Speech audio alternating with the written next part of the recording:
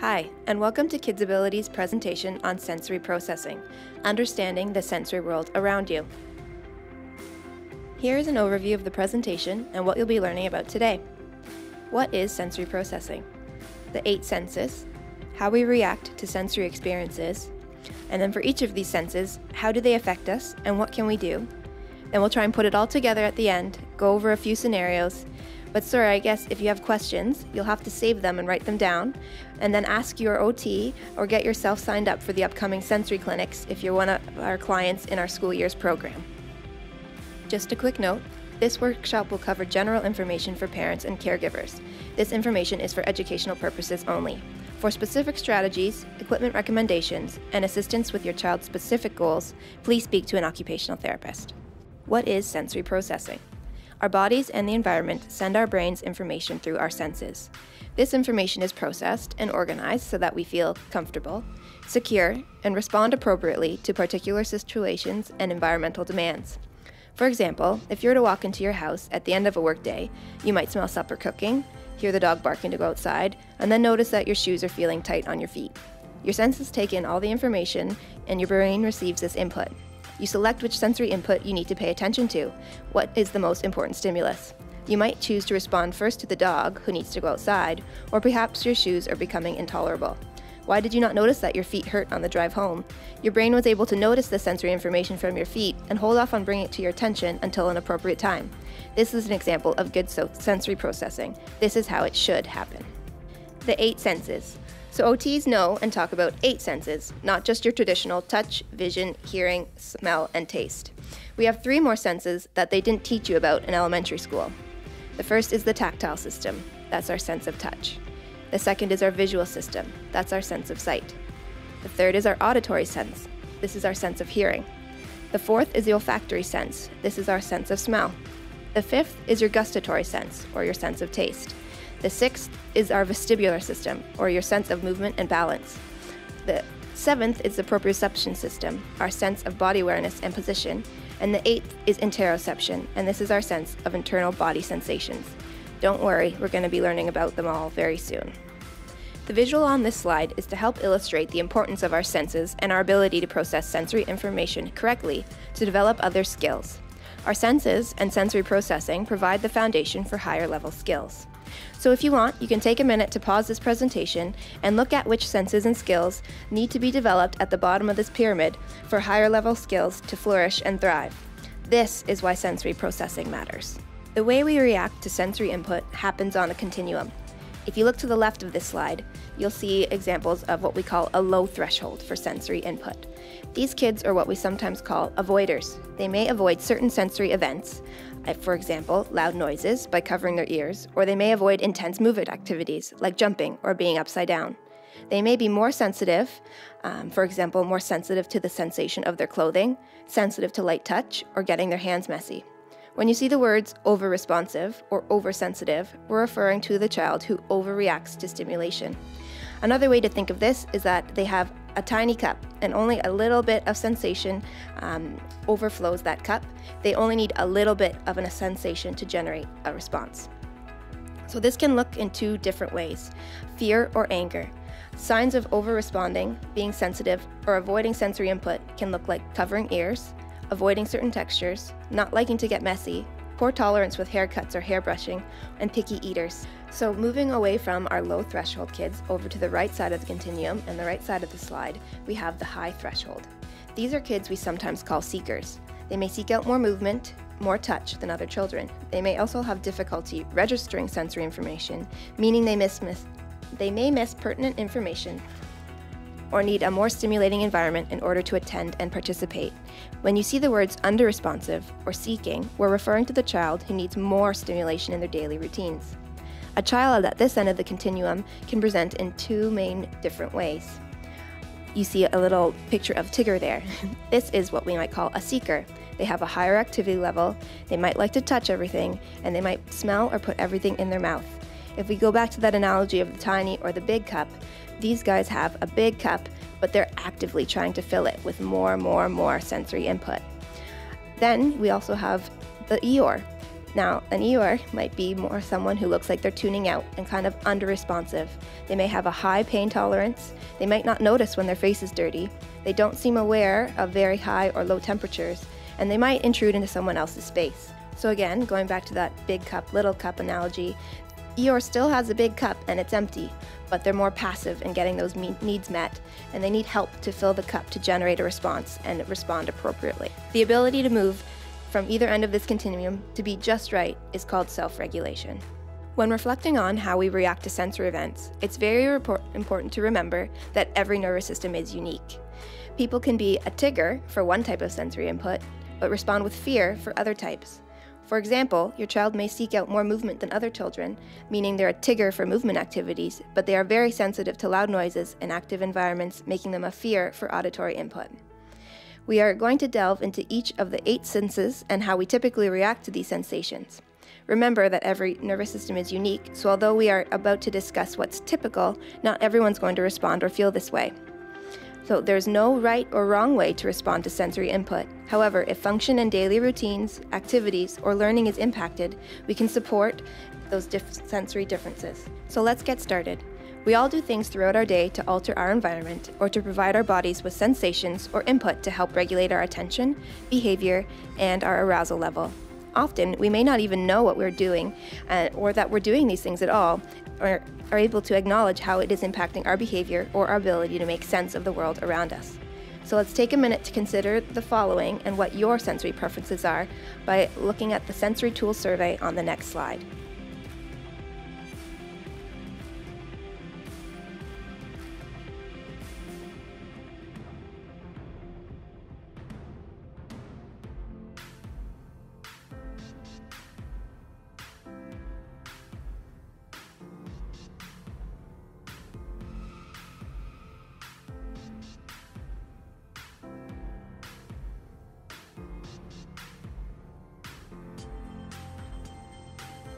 I hope you took a minute to look this over, and I'll share with you a couple of my own sensory tools or sensory preferences that I've realized as I look back on my own needs and learning more about sensory processing. So if you look at number 5, it says, when I need to read or study, I prefer to.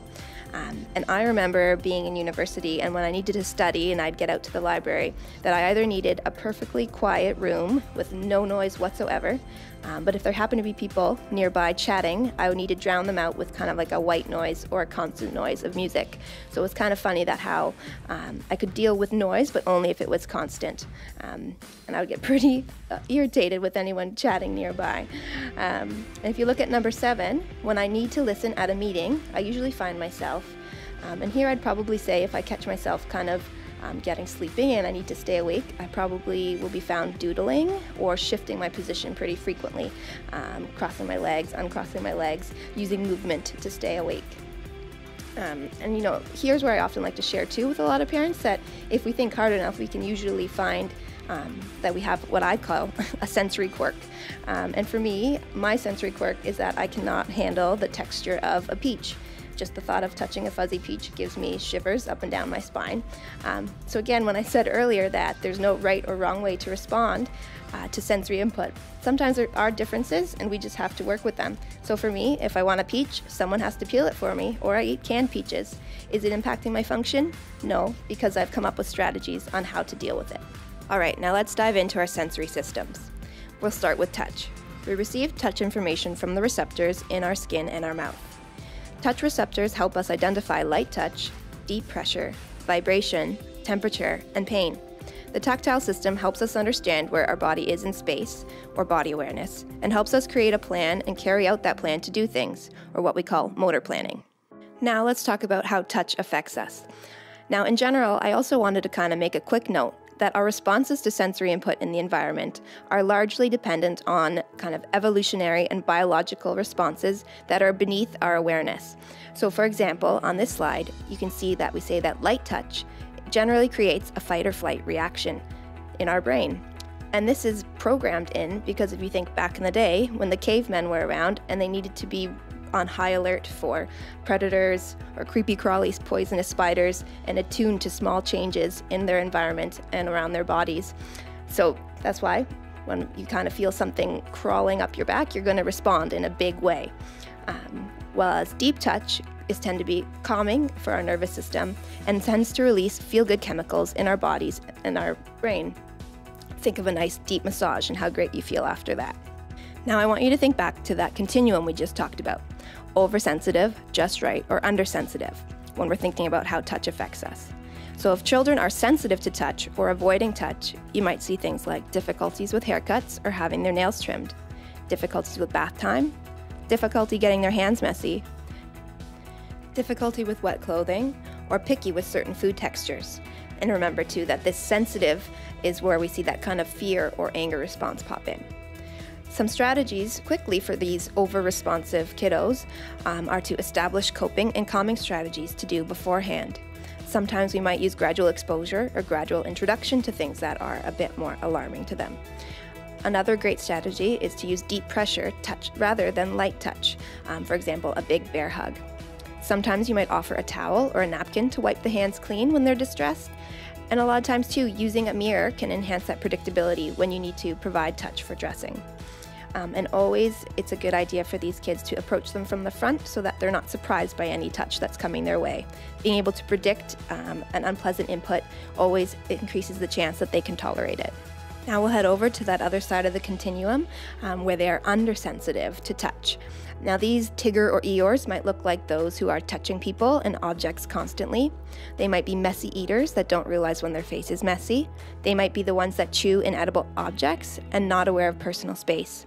So again, this is that big cup and they're looking for more input to fill it. In terms of strategies and suggestions for our under-responsive kiddos, visuals and social stories to teach them expectations around personal space can be helpful. Using a mirror to prompt the child, and just including more touch activities to help fill that cup. Sensory bins with oatmeal, lentils, dry pasta, sand, mud.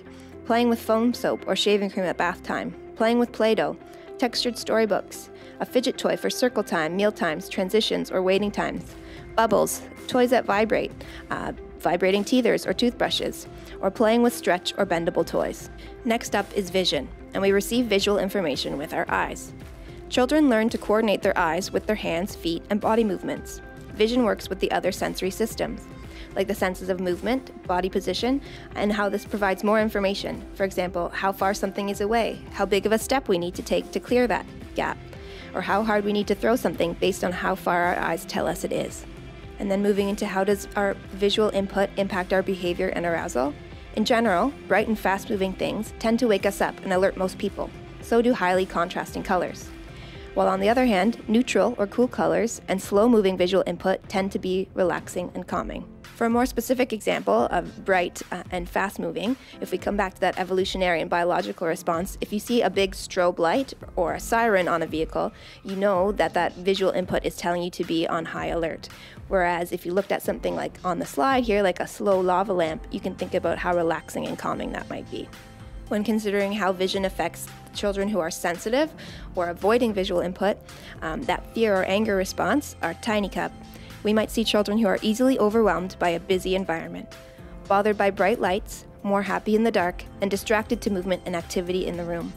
Some strategies or activities to consider for these children would be minimizing distractions in the environment, keeping in mind their child's preference of lighting, or using dimmed lighting. Also considering having a hideout, say in a busy classroom, if the child's feeling overwhelmed, like a tent to limit the visual input. And heading back over to that right side of the continuum with our Tigger and Eeyore, those who are undersensitive to input, they might have difficulty finding items on a busy background. They might like to watch bright or fast-moving things, and they always like to watch people move around the room. Some strategies and activities for those who have that big cup and are under-responsive to visual input might be to play games like I Spy or look at Where's Waldo books. You might make sure you're doing games that involve hand-eye coordination like Catch. You might try things like Simon Says, or using a visual marker to define a child's seat or place of the carpet. You might use more visual cues like a visual schedule to help them tune in to what's happening. You might try increasing the contrast of materials, consider labels to help children locate certain items, and be sure to minimize visual clutter, eliminating busy patterns. Next up is hearing. We receive auditory information in the ears. Tuning in and tuning out to sound of certain sounds is essential to the development of communication and listening. And when we talk about communication, we are referring to both verbal and nonverbal communication, including gestures, eye contact, and body language. Infants need to be able to tune into the voices and actions of adults around them to begin developing communication skills like eye contact and imitation. So how does hearing affect us? In general, loud, high-pitched, unexpected sounds tend to wake us up or alert us. Again, coming back to that evolutionary perspective and our brain functions, loud can mean danger. It means that it needs your attention right now. While on the other hand, soft sounds, sounds with gentle rhythm, low tones, and simple melodies tend to be relaxing and calming. You're not going to listen to heavy metal right before you need to go to bed. Some people will have preferences of intermittent noise versus constant noise, like I mentioned I did, needing that quiet place to study or white noise. And a lot of babies enjoy that white noise for sleep as well.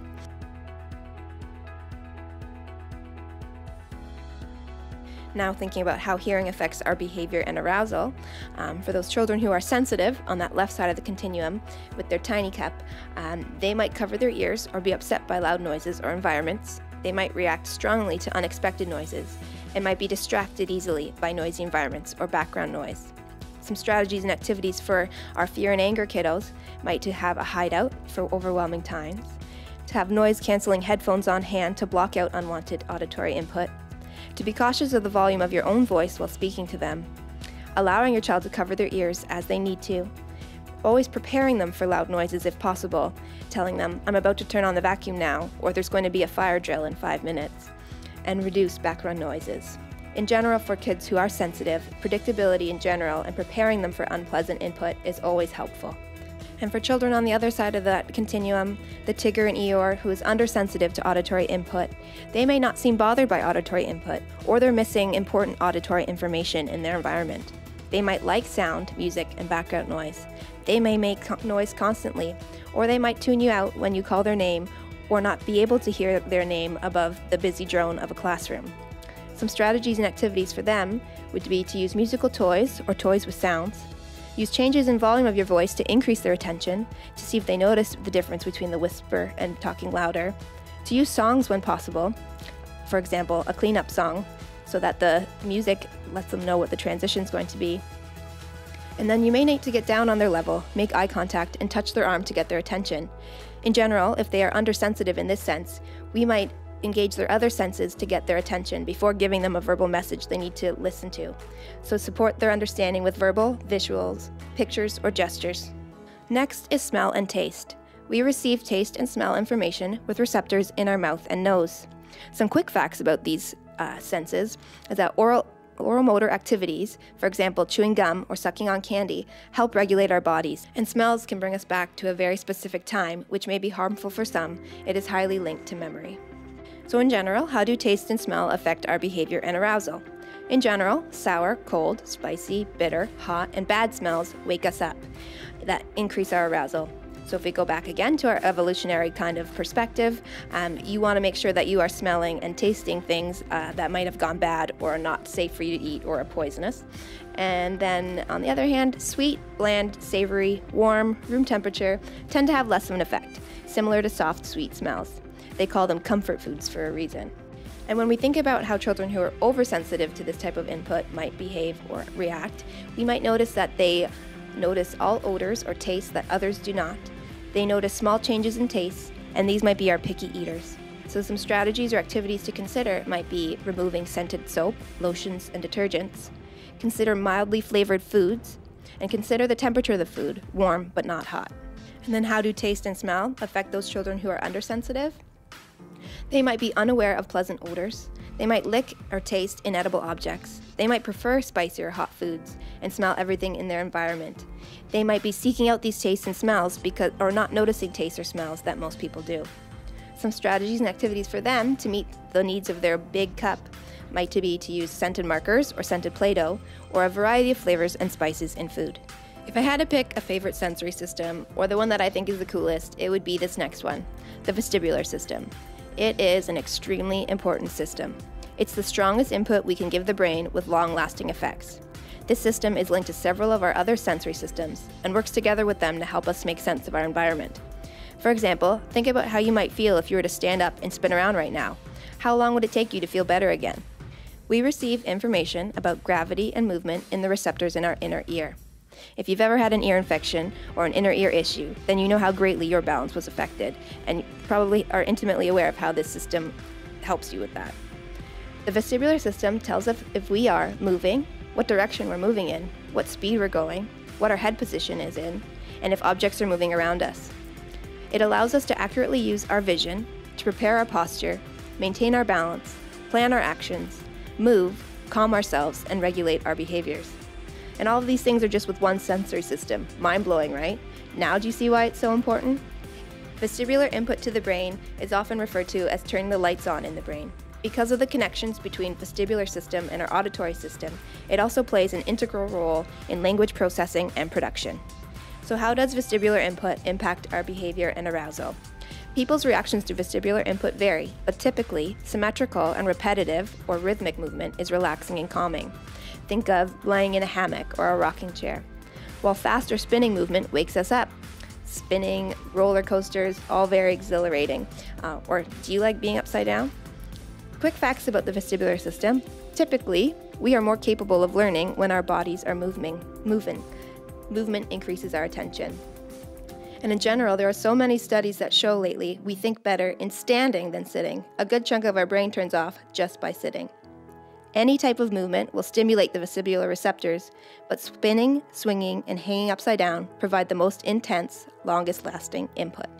A word of caution about the vestibular system and vestibular activities before we go on. As I was saying, the vestibular stimulation can have a significant impact on your nervous system. Vestibular activities must be supervised carefully to watch for signs of overload. Negative responses can include excessive yawning, hiccuping or sighing, irregular breathing, color change or pallor, sweating, increased anxiety, pupil dilation, changes in sleep and wake patterns, significant changes in overall arousal, for example, falling asleep or giddiness. If you see any of these signs, stop immediately. It's very important to remember that vestibular input can often be alerting and disorienting. Adding the element of turning the head upside down can lead to extreme disorientation of the nervous system for children, and this type of input can contribute greatly to sensory overload. We're learning more about how much of this input is good and where to find the benefits of it, and some research is showing that 10 to 23 spins is a good amount. Kind of random. But less is not enough, but more can be too much, and it's very difficult to gauge. So if you're experimenting with these intense forms of vestibular input and activities, it's best to do so in coordination with an occupational therapist, and always, always, always go slow and observe. So going to look at how do we respond to vestibular input. So children on that oversensitive side of the continuum, who might respond in fear and anger, may not like movement activities. They might appear sluggish, avoid different movements, and may avoid changes in head position, for example, right on toys or being upside down.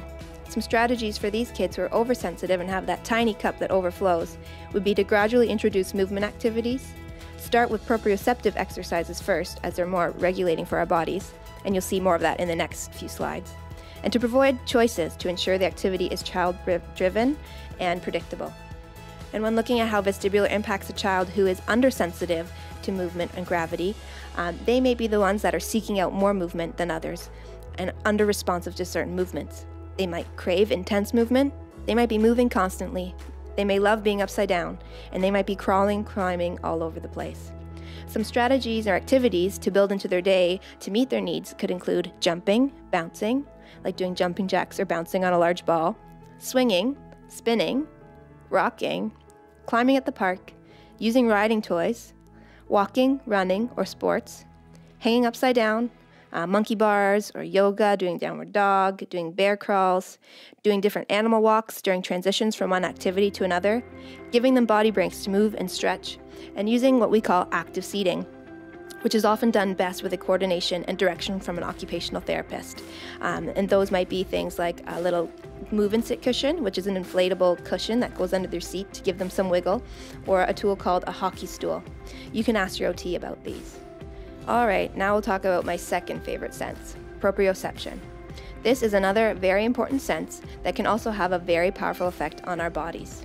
We receive proprioceptive input in the receptors that are in our muscles and joints. The proprioception system tells us where our body parts are positioned, their position in relation to each other, people and objects, and how much strength and force to use. Proprioception Proprioception equals heavy work. For example, how hard you need to press your paper, how hard you need to press your crayon or pencil on the paper, or how hard you need to hold that pencil, how far to throw a ball, picking a heavy versus light object. It also plays a huge role in developing a body scheme or map that we memorize and use to develop motor planning abilities. Dysfunction in this sense has a very significant impact on calmness, focus, and coordination. So how does proprioception impact us, our behavior, and arousal?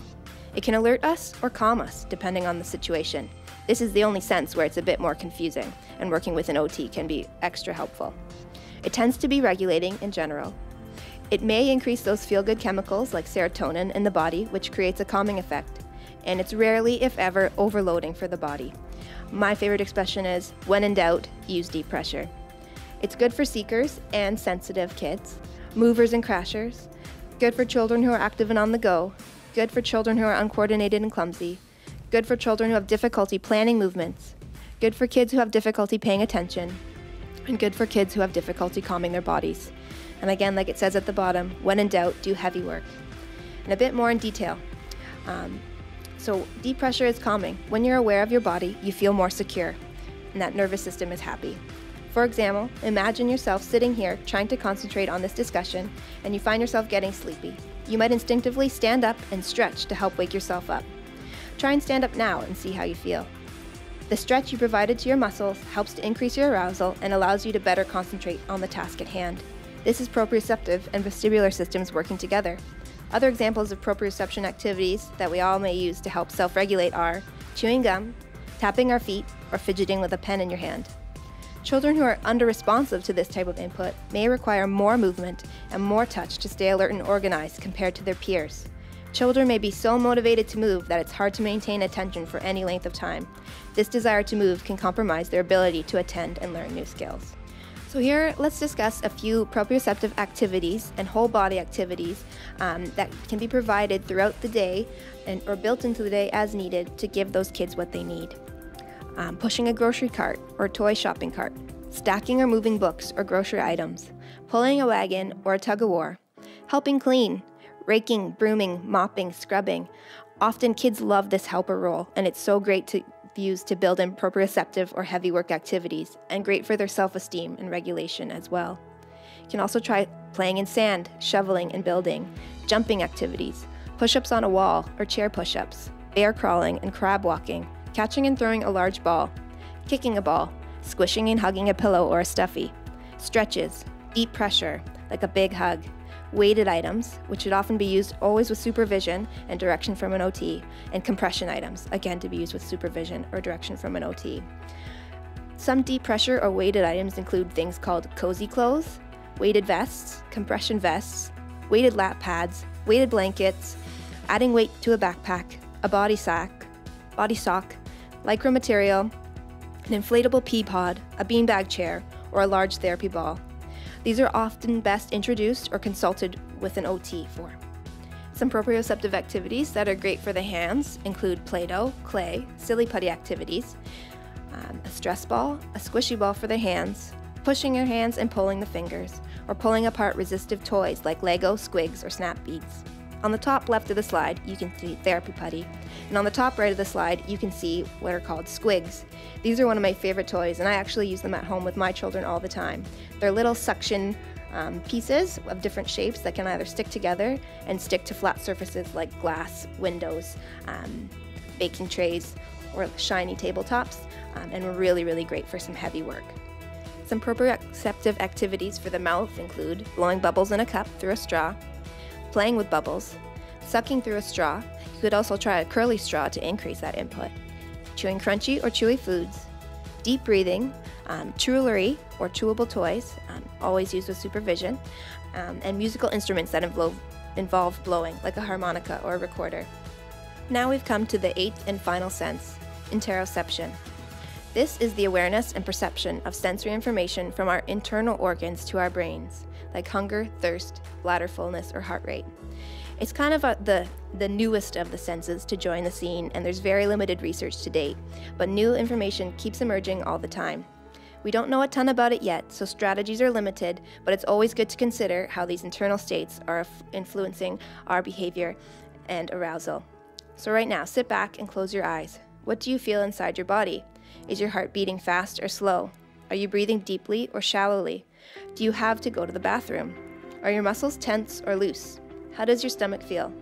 Most of us are able to feel all these sensations with the help of this little known but very important eighth sensory system. When the interoceptive system is properly working, the sensations alert us that our internal balance is off and motivates us to take action, to do something that will restore the balance and help us feel more comfortable. For example, if we feel thirsty, we get a drink. If we feel full, we stop eating. If we feel cold, we get a sweater. If we need to urinate, we go to the bathroom. If we feel anxious, we seek comfort. If we feel frustrated, we seek help. Interoception underlies our urge for action. If we feel that our internal balance is off, we are motivated to act, to seek immediate relief from the discomfort caused by the imbalance. Often kids with sensory processing difficulty have significantly lower awareness of their interoceptive signals. For example, not feeling hungry or difficulty with toilet training due to poor awareness of a full bladder. Less often, kids may have heightened interoception and may be overly sensitive to internal body functions, making it hard to move on and focus if they're only somewhat hungry or somewhat constipated. Now, we've covered all the senses, let's bring it all together. We can all have sensory processing difficulties sometimes. You might find that if you're tired, sick, or stressed, that your ability to tolerate other senses and sensations is really decreased. However, most of us have learned to seek and avoid sensations to help maintain and organize ourselves, to help ourselves feel just right. Just like I will not touch a peach because I know that will not be good for my arousal. A lot of children with sensory processing difficulties do not yet have the tools for self-organization. So what do? You need to be a sensory detective. When are they most calm? When are they most engaged? When are they the most active? Please enjoy this clip in summary of what was discussed today from the perspective of a child. Everyone has 7 sensory systems. They are sound, taste, smell, vision, touch, proprioceptive, and vestibular.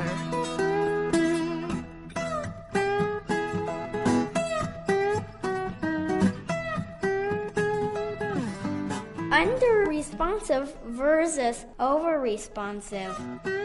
You can think of each your sensory systems as being a cup, and water is that type of a sensory input. If you are under-responsive to a certain sensory input, it is like you're a big, huge cup. You keep getting water to the big cup. You can just keep adding, but it never feels full. But if you are over-responsive, it is like you are a tiny cup. All you need is just a little sensory input and you overflow. You want your cup to be full and not spill over. Each of your sensory systems is their own cup and they are different sizes. Just because you have one big cup does not mean you are under-responsive with all your senses. I have a big cup for my proprioceptive and vestibular senses and a little cup for my touch, sound, taste, and smell senses. Everyone is different and unique. Let's review a few scenarios to kind of flex those sensory detective muscles and see if you could think of some strategies. So scenario 1, your child is busy and on the go this morning. He or she is crashing and jumping on the furniture. How do we get them to sit down for breakfast? Take a minute to pause this and kind of brainstorm a couple strategies and ideas before listening to mine. So, you might use a visual support like a sand timer. And then you could say you have 5 minutes for jumping, because they clearly need to move their body. It's good sometimes to provide the input in a structured way so they know what to expect and when they might get what they need again. You might follow this up with some squeezes, a massage, a hot dog game where you roll them in a blanket or roll a therapy ball over their body, or maybe let them have something weighted on their lap at the table. Scenario 2. Your child is getting dressed and you notice that he or she averts when you touch them lightly. You've also noticed that they've had a meltdown when they get their hands dirty outside or during meal times. Take a minute to think of some strategies or ideas. Did you think about my favorite expression, when in doubt, use deep pressure? Maybe you could also dress them in front of a mirror so touch is not a surprise. You can prepare body parts with deep pressure that are sensitive, and make sure that you tell them what you're doing as you're about to do it. For example, you could say, "I'm going to squeeze your hand now. Now I'm putting on your..." Scenario 3. You notice that your child covers their ears and becomes upset when they hear unexpected noises. For example, a fire siren. And when appliances at home are used, like a blender or a vacuum. Take a minute to brainstorm some strategies and ideas. First of all, you could let them try some noise-canceling headphones. I find too that sometimes for kids who are especially sensitive to sound, just knowing that they have a strategy can be calming enough for them to not actually need that strategy, so they don't feel so stuck or they don't have a plan. You might try some deep pressure before they know they need to hear something that's stressful, and you might be sure to make sure you give them a warning. I'm going to use the blender now, or I'm going to do some vacuuming. Again, playing into that predictability for them. I've also learned a neat trick for kids who don't like the public toilet that can kind of flush a bit predictable, is to bring Post-it notes in your bag with you so you can put them over the sensor and keep it from surprise flushing. Some of those scenarios might have sounded like your child, and some of them might not. You might need more support from an occupational therapist. An OT can help determine the intensity, frequency, duration, and order of activities that they might need. They might help you develop a sensory diet or help you consider how sensory input would be beneficial in the flow of your child's day. They might do a sensory processing assessment and tailor strategies specifically to your child. And they may recommend specific sensory equipment that may work for some and not for others, or that may result in more risk, like a weighted item or compression garment. Sensory systems are very unique. There is no one-size-fits-all, and strategies need to be tailored to your unique child. Sometimes this may take a bit of trial and error, but it's all great information that tells us more about your child's unique system, whether a strategy happens to work or not. If you need some more support and you need to find an occupational therapist, you can contact Intake at extension 1214 at KidsAbility to determine your eligibility for OT support in the school years program. For example, we have a sensory clinic, or the early years program. Some children have an OT at their school. They can help them with school-specific questions and equipment. And if your child has autism spectrum disorder, you can access private OT services using your childhood budget funding. Private occupational therapy options are available in the community, and you can visit www.coto.org, which is the College of Occupational Therapists of Ontario, to find private OT in your community. Here are a few additional reading resources that were really helpful in continuing on your sensory journey, and these specific 3 are available in our resource center. The last slide here is just some references of the research that we used to create this presentation. I thank you very much for your time listening, and please keep all those questions that you wrote down to speak with an occupational therapist.